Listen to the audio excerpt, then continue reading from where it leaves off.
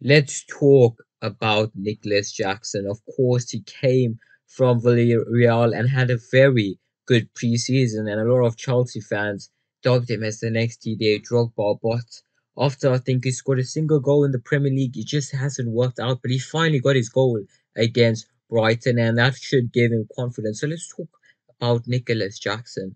First of all, he's still a very young player. He's still got time to develop his skills, but what he does have is that rawness to him. You know that he has that rawness to him, to his style of play, the way he presses the ball, the aggressiveness he has, and that can be a good thing. I think it's always good for your striker to have that aggressiveness and that willingness to fight for the team.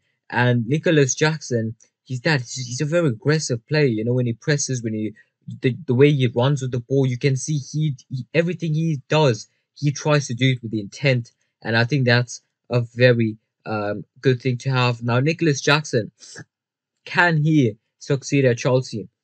I want to compare his time so far to Darwin Núñez. Of course, Darwin Núñez had a difficult first season. However, look at him now. Darwin Núñez is having a magnificent season for Liverpool, and he has that similar traits that Darwin Núñez had. You know, he's a big, powerful runner. He can carry the ball. He strides along, and his aggressiveness in attack. He presses so well. It's just his finishing is just a bit lackluster, and he will improve. He will improve, Nicolas Jackson, because he works so hard for the team. I think Chelsea are way better with him in the team than with him out, because he work hard to get that ball back, and it's just about him it being integrated in that team, getting that confidence, being in the right place. He will get goals. The goals will come. He could even integrate much quicker than it's taken Darwin Núñez. It's taken Darwin Núñez the whole season, but we are finally seeing the levels for him this season for Liverpool. I think he's got something like 3 goals and assists in Liverpool's opening a few games, and he was benched at the start of the season. So Nicolas Jackson, just have confidence in this guy. He is really good. He will succeed. And Chelsea as a whole, of course, is just not going their way. But there's so many young players in the squad, and they lack some experience, but they can only get better because they're so young.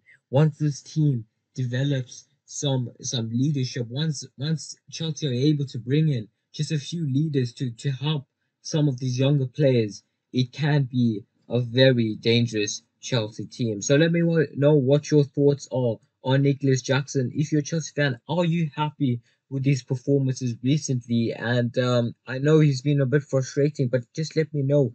Do you think he's good enough? Do you think that it's just about time and he will succeed at Chelsea? Thank you all for watching. Consider subscribing, and I will see you guys in the next one.